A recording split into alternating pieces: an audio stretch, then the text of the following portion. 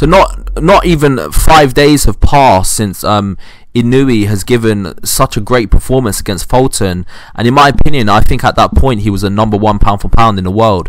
But let's just be honest, what Terrence Crawford has just done against Spence was so incredible, and not only did he manage to overshadow Inoue with his performance, but he did it on the biggest stage, because let's just be honest about it, the Crawford versus Spence fight had a lot more media publicity than the Fulton versus Inoue fight, because the Fulton versus Inoue fight, it was at a lighter weight class, and for some reason historically the lighter weight classes get less shine than higher weight classes. So unfortunately for Inoue, for 4 days he was #1 pound for pound on everyone's list.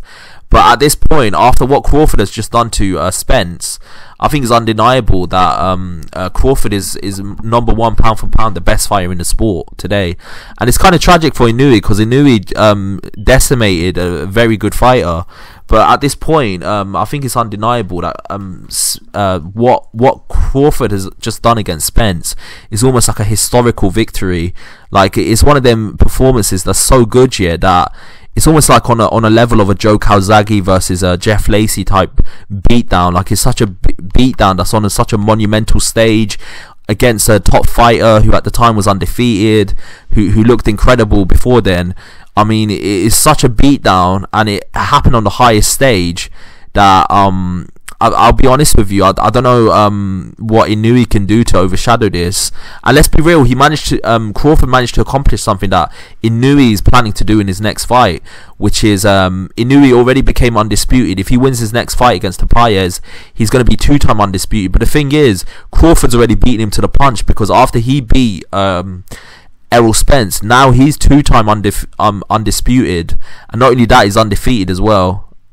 So this is like, I think it's unfortunate for Inoue, but to be fair, Inoue is only like, he's only 30s, and obviously Crawford is like 35, so I think Crawford's career he's probably going to go on for a couple more years, but I don't see him going on for another decade or so, like probably 5 more years maybe he'll go on.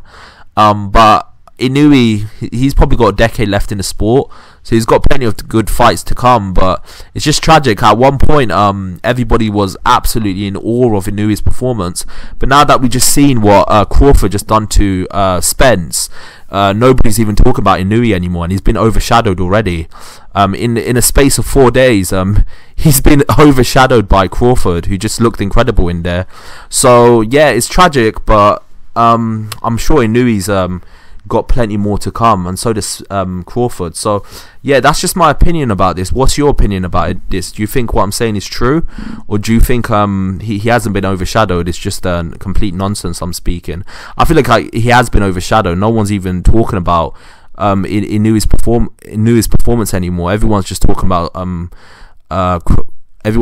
Crawford, and I don't really blame them, to be honest, man. That performance against Spence was so incredible on the highest stage, and not only that, he had more theatrics attached to it. I mean, you had Eminem walking out Crawford, which is obviously got a massive reference to pop culture.